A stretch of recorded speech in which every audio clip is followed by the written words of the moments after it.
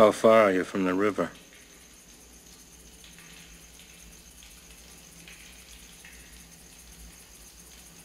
The Ohio River, sir? Uh-huh. About 200 miles.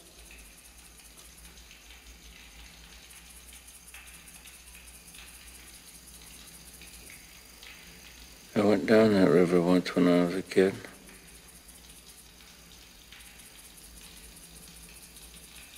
There's a place in the river, I can't remember. Must have been a gardenia plantation or flower plantation at one time. For about 5 miles, you'd think that heaven just fell on the earth in the form of gardenias.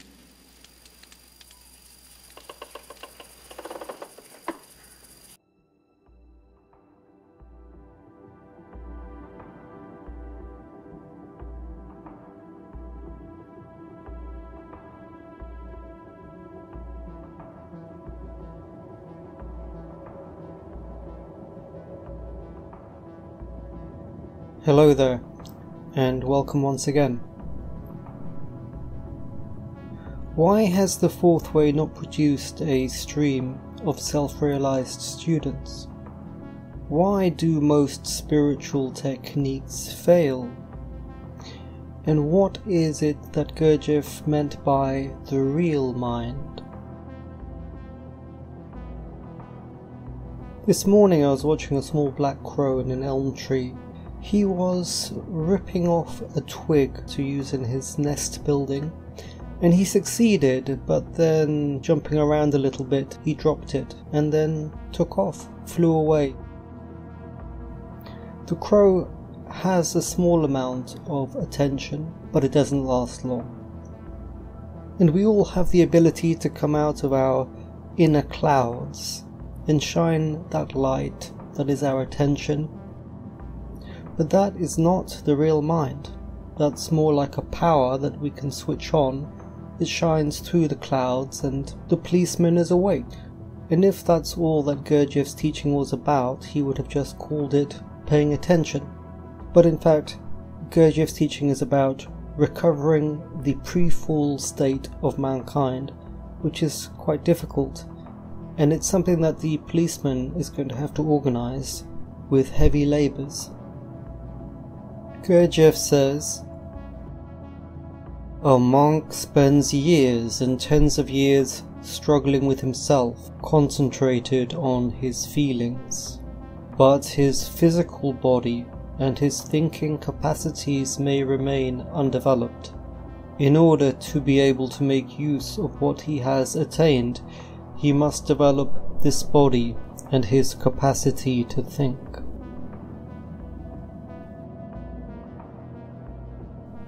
And in the same way, when we use our attention, and that does not represent the real mind, that is just a power, and we must use that small opening with reconstituting the Triamazzacamno in the middle story.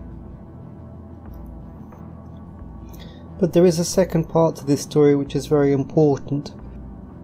The first stage in the path is simply to be taught by a self-realized teacher. He teaches you and he sets out a course of work for you and you do it.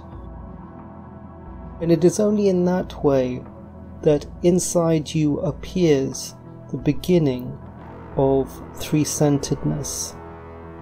Gurdjieff said that this is due to the fifth. The fifth normally flows outwards, but only unusual circumstances will it flow inwards and be a food for your own individual growth. This all has to be transmitted from a teacher who is already in that state. If we look at the beam of attention, it flows only outwards, illuminating the outside world. And it can flow like that for 1,000 or 1,000,000 years and nothing else is going to happen. The path is about entering the inside world, and has to be passed by somebody who has already entered the inside world, you see.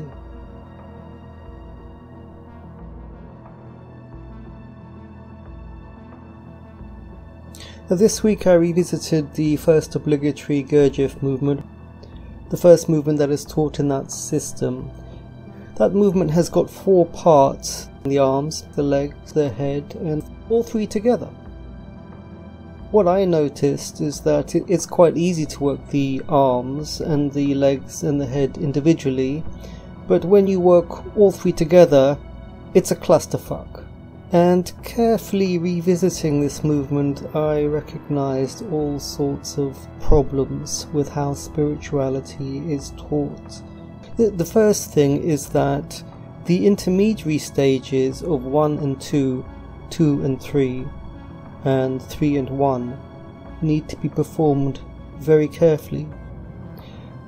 And the problem is, and I'm sure this applies to almost everybody who has learned this movement, that even if they were to complete it, even if they can do the first obligatory, they are actually missing the point. The point of the first obligatory is that you are able to move each of the 3 motors independently and individually. Many of the people who do the first obligatory movement don't even notice when they're making mistakes. They have all sorts of ways to cheat. One way is that there are certain critical moments in the movement, and if you check at just the right time, the movement will complete easily. But the problem is, even if you complete the movement, it doesn't mean you've had any real development inside of you. Human beings are very good at saying, look, I did it, but then they haven't actually evolved. The whole society is like that, can't you see? Another way to cheat in the first obligatory is to make one center control all 3 limbs. For instance, the arms, which is the easiest center to use, and you can sort of extend the feeling center so it does the legs and the head as well. And then you can complete the movement and say, look, I did it. It's not a question about completing the fucking movement. Let everybody in the room do whatever the fuck they want. The only thing that counts for you, for Gurdjieff, and for God is that you are able to evolve yourself using this movement. The first will be last.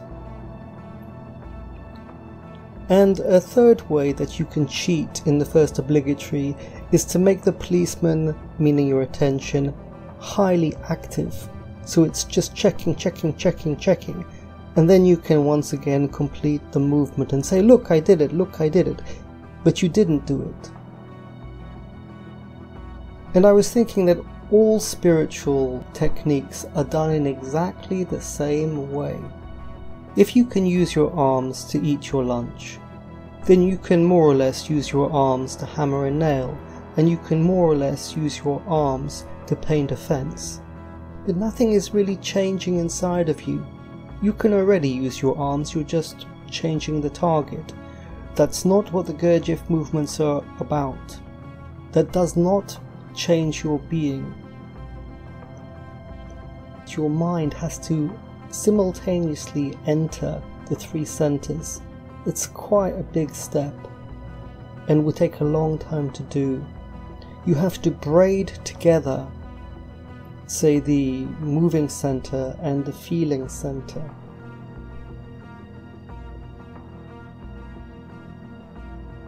Why is it that people on this planet work their whole life?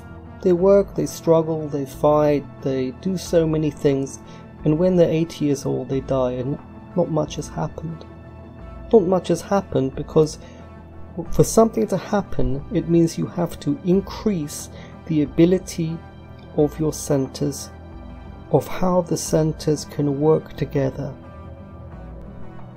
There are many things that you can do that are difficult, but that's not what Gurdjieff means by doing what he doesn't like. What Gurdjieff means is you should do something that is not possible for you. When it is not possible, it means that your centers are unable to work together in that way. You do not have the ability for your feeling center to work independently of your moving center. You have not got the being. Most human life is just the same.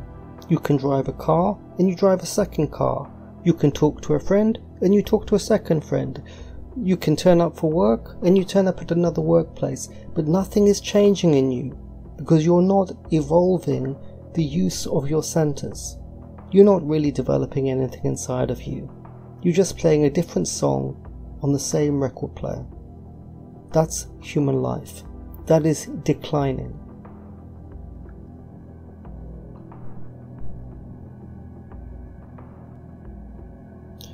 Gurdjieff says, at a given level of being, the possibilities of knowledge are limited and finite. Within the limits of a given being, the quality of knowledge cannot be changed, and the accumulation of information of one and the same nature within already known limits. It will always be a knowledge of one thing together with ignorance of another thing, a knowledge of the detail without a knowledge of the whole, a knowledge of the form without a knowledge of the essence. You see today the politicians talking about change, but they cannot change anything because the level of being of society is not changing, and in fact human beings are declining sharply. Gurdjieff says, such preponderance of knowledge over being is observed in present-day culture. The idea of the value and importance of the level of being is completely forgotten. And it is forgotten that the level of knowledge is determined by the level of being.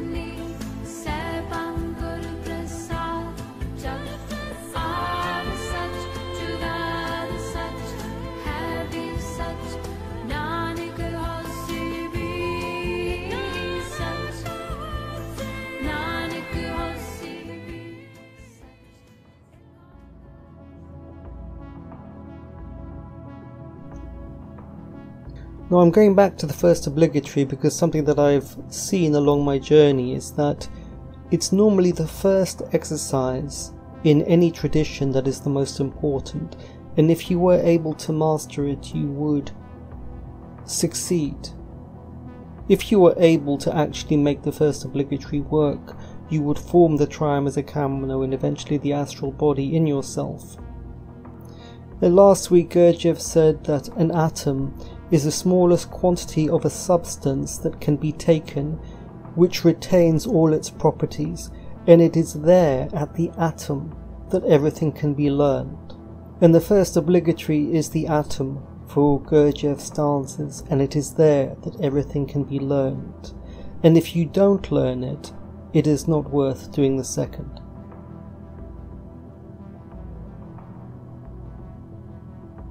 And Jesus says, make your way in by the narrow gate. It is a broad gate in a wide road that leads on to perdition, and those who go in that way are many indeed. But how small is the gate, how narrow the road that leads to life, and how few they are that find it.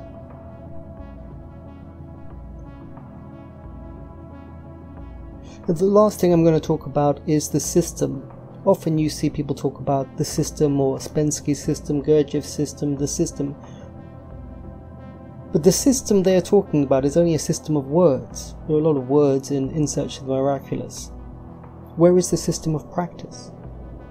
I mean, isn't that a foundation? It's a foundational idea that the words and the being must be together.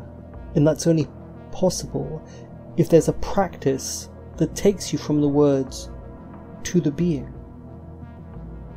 And if you are knowledgeable, you can construct practices directly from everything that is in that book and in Beelzebub's tales.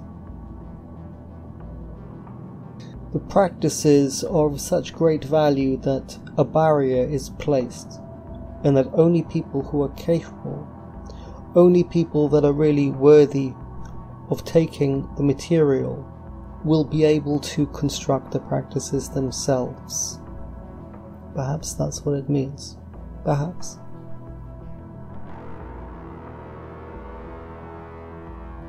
There is a great deal of pain in this world, and perhaps underneath everything is simply pain. Pain means experiences that are difficult to digest. That's where the pain comes from. It's like energy that returns to you, but it's unpleasant as it integrates with you. That's pain. Gurdjieff says, at the time when these great savants began to analyze opium, the beings of Goblandia were already using this same mass of substances, and they first called it opium, a word meaning that which makes fantasies. And if our species on this little planet live and die in fantasies and just make more fantasies, even sugar makes a kind of fantasy inside our biochemistry, then there is no doubt that they suffer on this planet and that they are in a lot of trouble. God be with you all. Goodbye.